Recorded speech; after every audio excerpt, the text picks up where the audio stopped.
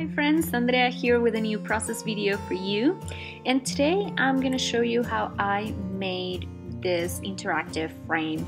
I posted a picture a few days ago and I had a few questions and I had a few people asking if there was a process video for it, and I happen to have two additional pages of the pattern paper that I used to make the original one. So I'm going to show you today how I made it. So after making this one, I realized that you could easily use a piece of cardstock and then just one piece of pattern paper if you want to do the for the layering, but it was too late by the time I realized. So we're gonna work with two of those pages today, and I'm gonna show you exactly how I made it. We're gonna start with cutting one of the pieces of pattern paper in half, just so we can have the whole word the same. So that line you're gonna cut at 6 inches.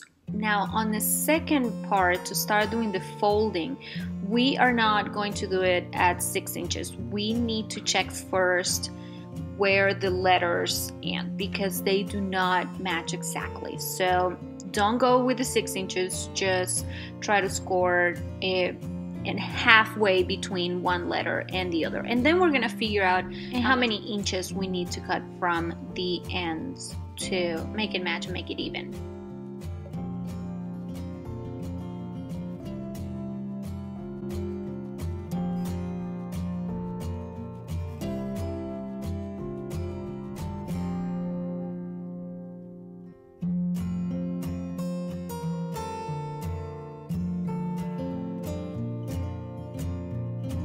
So once that's done, and before we tape them together, because I want to use this as a frame, we are going to cut or fussy cut the inside of the O.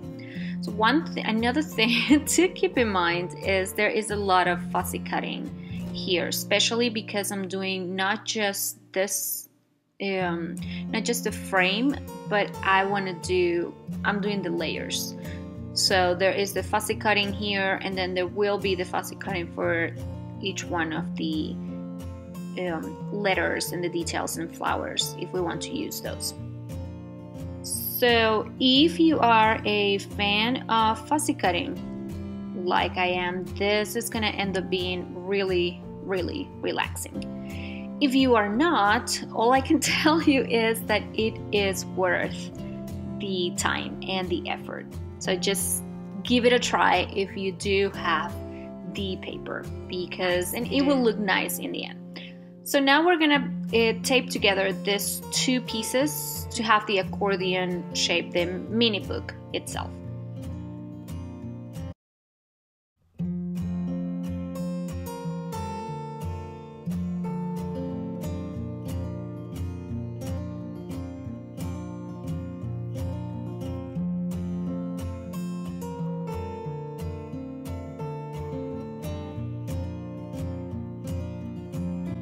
Make sure that everything is even and that matches. Okay, so at this point we're technically halfway through. The main structure is ready. So I'm coming with my sewing machine and some silver thread to have a border, just to add a little bit of texture to the project.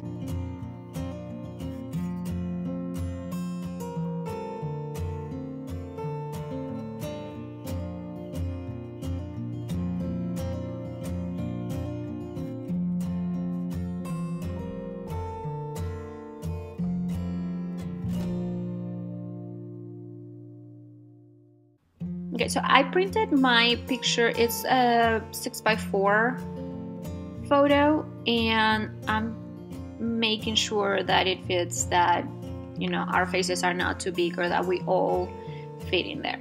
So here there are two options. So for the first one, we're gonna do it exactly like we did the first though, we're gonna go and fussy cut the inside of it, and then we're gonna do also the outside, so we get a separate frame.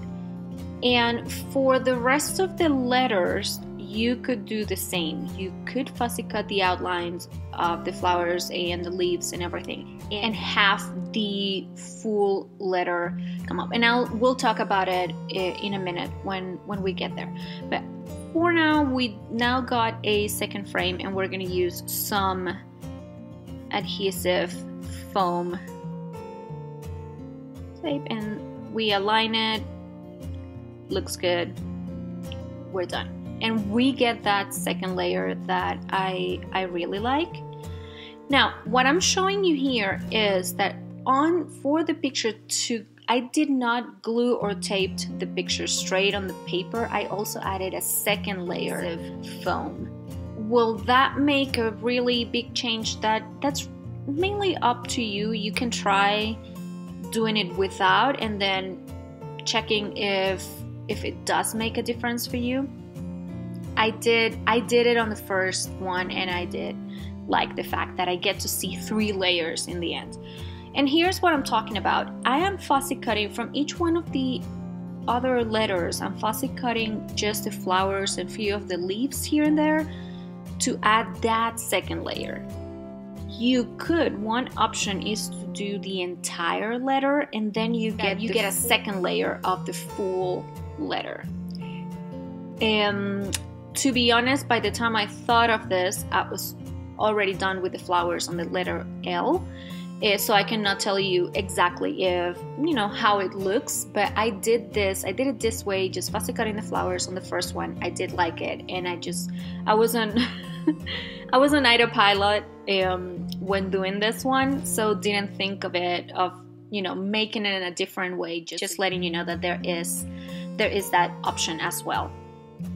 And now if you end up using cardstock for your base, you will have to fussy cut the whole letter to get that effect.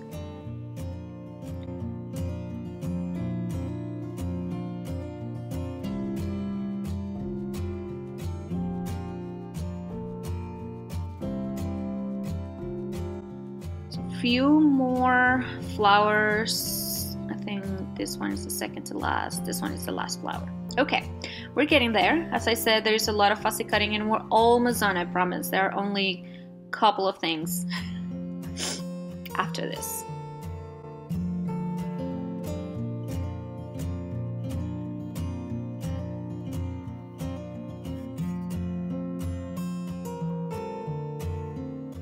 All right, so we got that. Now on the okay, we're gonna do the back. So you could leave it as it is.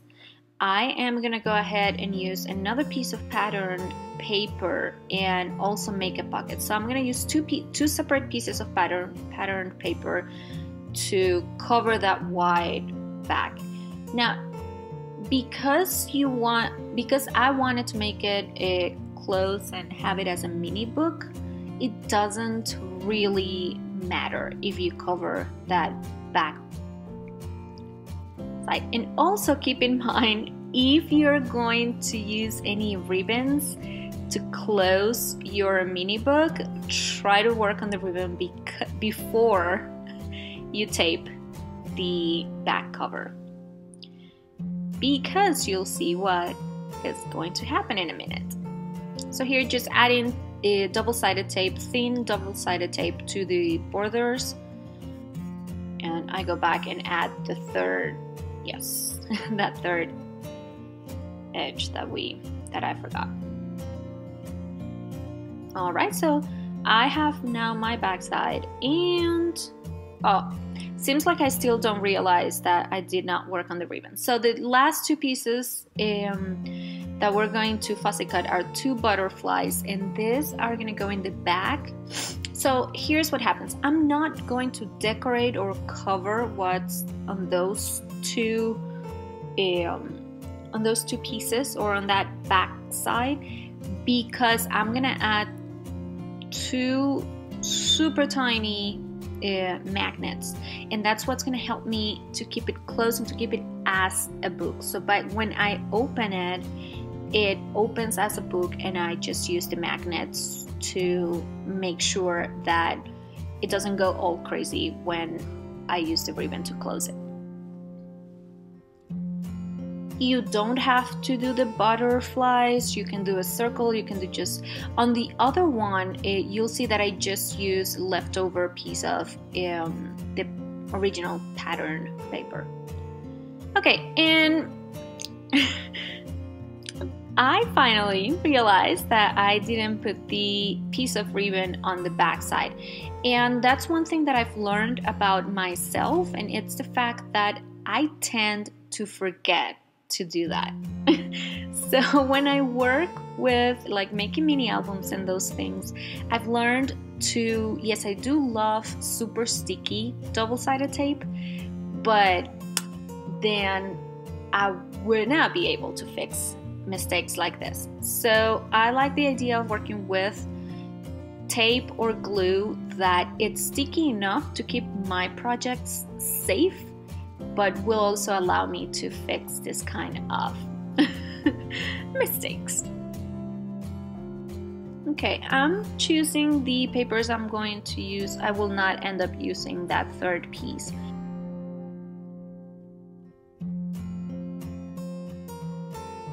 Just add in the ribbon, make sure you don't forget.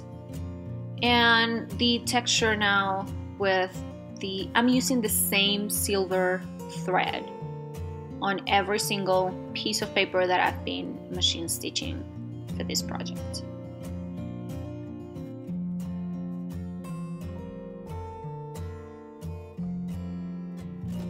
Okay, so the first one I'm using regular double-sided tape. We align it. I like to leave a small border, so that's what you see there. And then for the second piece, I did add a piece of foam. And now I'm coming with the Nuvo drops and just adding few details to the flowers. I'm also bringing the glossy accent for some of the other details. It's my way to keep adding more texture without making it look like too much. I do struggle with that. I do struggle with when is a good time to stop, when should I stop adding embellishments when I work with those, or stickers and die cuts and that kind of stuff. So this one thing that I said before I started this project was, let's keep it as simple as possible, but here we go. I just, need to keep adding a little bit whenever I feel that it would look good. And on the original project, this last few details I did kind of the same thing, but using white Nuvo drops, and here I found the enamel dots that match the flowers and the papers, so I decided to go with those, and just a couple of butterflies. So here you have, this is the final result. The main difference between them, so of course the cover is different, few of the details with the Nuvo drops and the final texture. And on the original one, I did use the double-sided pattern paper.